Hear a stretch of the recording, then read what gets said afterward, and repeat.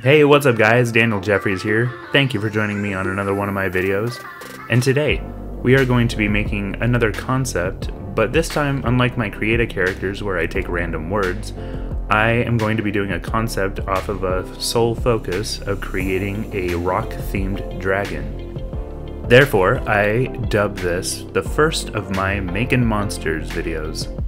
Now, a few months back when I began this, I made multiple head variations and posted that on Facebook. And what my community came back to me with, votes for whichever one was best, was going to be implemented into the final piece.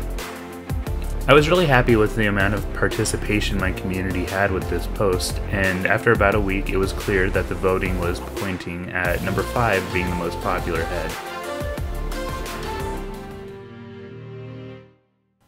The most important aspect of this drawing that I was faced with was I wanted it to appear like it was made of rocks, but I also wanted it to seem like it was organic, so I decided very early on that it just was covered in a rock-like armor, and my end goal was that this dragon was going to be gigantic, and while sleeping it was going to look like a mountain. So lately I've been working on multiple projects at the same time, and I had this one kinda off on the side and wasn't trying to rush it. I was really just taking my time and having fun with it, trying to figure out how all the rock formations on it would look. So while creating characters, I always try to think how I would implement them in a video game. And in this case, I would really like to see this as a super boss, an optional one, that in order to fight, you would have to actually awaken it, otherwise it wouldn't even care that you were there. A few quick notes about how the dragon is designed. I covered him in rocks, and I imagine those are extremely heavy. So although he has wings, I don't picture this dragon really flying around. They're mostly there for show, as well as to help camouflage into the environment. Underneath the dragon, there are vines and roots. Because he sleeps and basically becomes a part of his surroundings, nature has kind of seeped in, and there is evidence of an organic underbody, which you can see not only in the neck area, but also in the wings. You know, I had a lot of fun doing this dragon. It was a blast, and I'm probably going to do some more in the future, different types of dragons. Let me know what you'd be more interested in for a different elemental type.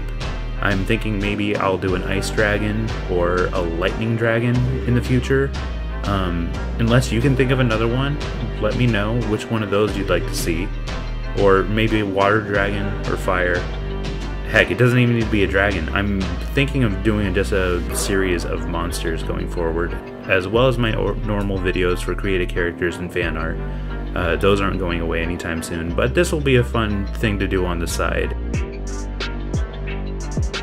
Alright, it looks like the time-lapse is wrapping up, and here is the character sheet.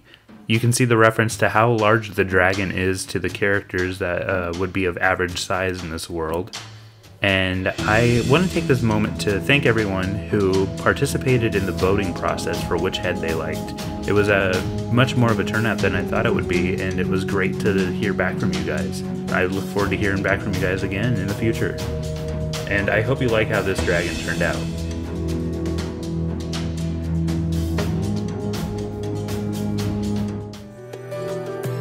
If you liked that video, let me know. Hit that like button, subscribe, you know, the usual YouTube stuff. Check out some of my other videos, and until next time I see you, I hope you have a good one. This has been Daniel Jeffries. Thanks for watching.